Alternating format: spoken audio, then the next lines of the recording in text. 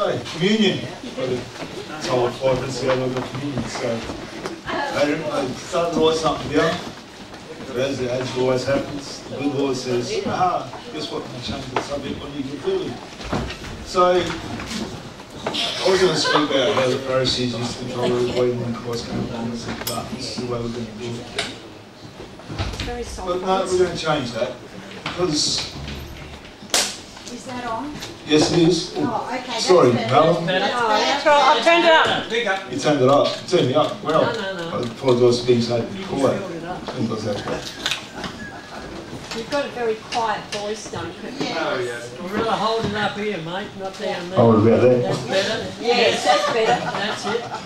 Okay. Listen to them, Well, I listen to them when I listen to you, Pastor. Anyway, so my community today is it's pretty basic. It's quite easy. It's just the true story of Christ. It says, "Come as you are." It doesn't matter if you wear a suit or tie or footy shorts or whatever. It doesn't matter what footy team you support. It doesn't matter what your background is. He loves us as we are. It doesn't matter if you're rich, poor, black, white, fat, skinny, bald, hairy.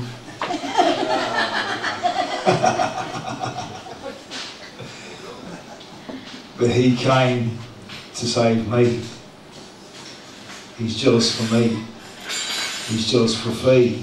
He's jealous for Kelvin. He's jealous for Kerry, Lisa, Chris, Kerry, Auntie Ray. She's jealous. He is jealous. Can you turn that down, Lisa? Thanks. He's jealous for each one of us that he has saved, and he wants more saved for him.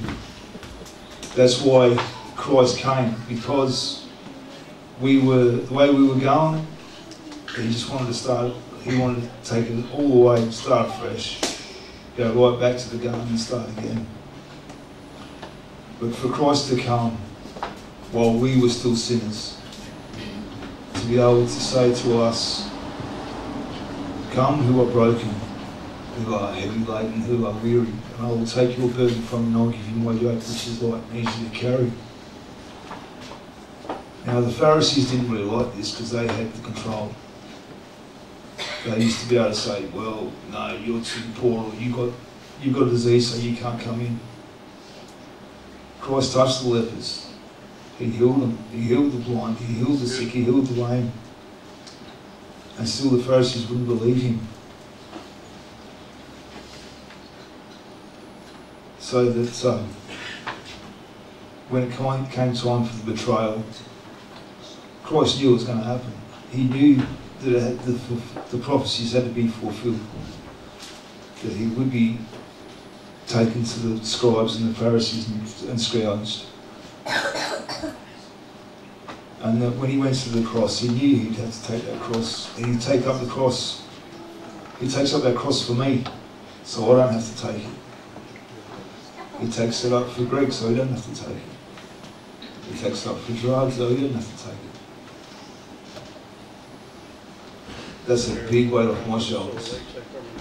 To be forgiven like that, that's the best gift in the world.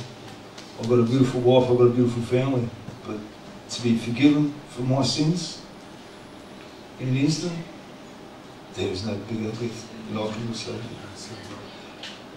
You know, the Last Supper, he said, "This is the last time that I will eat with, taste the fruit of the vine. Taste the fruit of the vine until I return." You know, and they're going, "It's not going to be up to you guys, huh? The time has come for me to be delivered up, so that I may be raised up." So, if we can pass out the elements, please.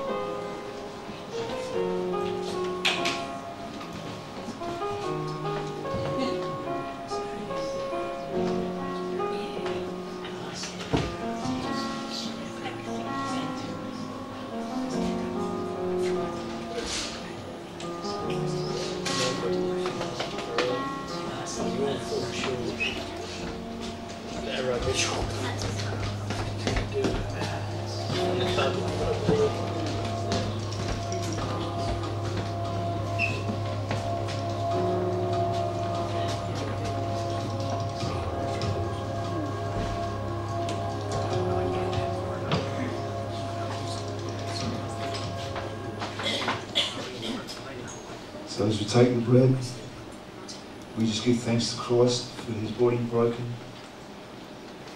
beaten beyond recognition. It's the cross.